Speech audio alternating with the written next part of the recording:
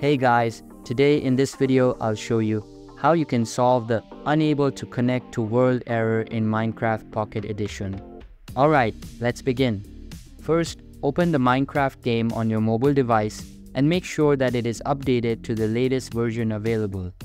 After that, access settings by tapping on the settings button and your account settings will be displayed. Now, access the account tab from the left side menu and a new web page will appear.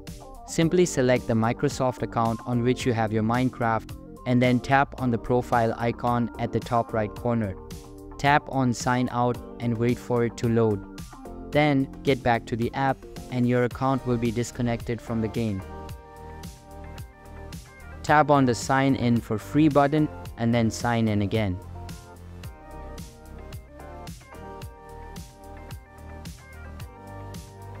After signing in, you'll be able to play the game without any errors. So that's it. If you find this video helpful, consider subscribing and giving this a big thumbs up. And I'll see you in the next one. Thanks.